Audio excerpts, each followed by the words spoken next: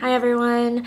First off, I hope you're all staying safe and healthy during this self-isolation. For today's video, I thought I would show you how I created this makeup look right here. I've been experimenting a lot more with makeup recently. I have more time at home to try out different looks, and I really wanted to create a look that had this pop of neon green color because I think it's just a really cool and edgy color, and this is kind of the look that I came up with. It has like a warm taupe shadow with some glitter reflex in it, and of course that pop of green. So if you want to see how I created this look, then just keep on watching. I've already primed my face, so let's move straight onto the base. I'm going to dab this Revlon foundation onto my skin first and then blend it out with a beauty blender. Then I'm going to use concealer over my dark spots and hyperpigmentation areas. I'm going to set that with a light layer of translucent powder. Now I'm just quickly filling in my brows. For the eyes, I'm using this warm taupe shade first, and I'm actually going to use 4 different brushes to apply this. First, I'm taking this e.l.f. brush to do a nice layer of the shadow over the eyes. Then I'm going to take this fluffier brush to help blend out the edges and make it softer. Now I'm going to take this small liner brush to draw a wing shape with the eyeshadow color. I'm taking this thicker angled brush now and darkening the outer corners. This brush picks up more color and it's thin enough to get in that wing that I just created. Now I'm just making sure the edges are nicely blended.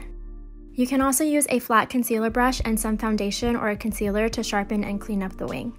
Next, I'm taking the sky blue color paint and adding that to the inner corner with a small brush. This makes it easier to apply the neon green color later, and it's also going to help make it pop. For the neon green, I only had this liquid liner from Fenty Beauty, but if you have a better product, you can skip the previous step and just feel free to use that.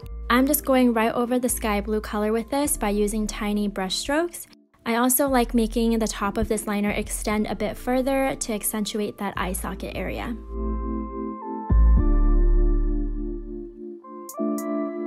Now I'm taking that thick angled brush and going over the edges of that green liner. This helps to fade the green a bit so that it blends in nicely with the rest of the shadow. I'm going to add a bit of glitter over the taupe shadow now. Please be super careful when using glitter over your eyes. You can use a glitter primer before applying this, which will help the glitter stay put throughout the day. Now I'm just applying some false lashes. I'm using Fenty Beauty's Matchsticks in Amber to contour my nose, cheeks, and around the edges of my face. I'm using the Fenty Beauty sponge to blend everything in because it has a small flat top that makes it really easy. For blush, I'm using the end of that same sponge to apply it to my cheeks. I'm using a light neutral shade from Kaja Beauty so that it doesn't clash with the other colors on my face. For highlight, I'm using the shade Peaceful from the Sigma Chroma Glow palette.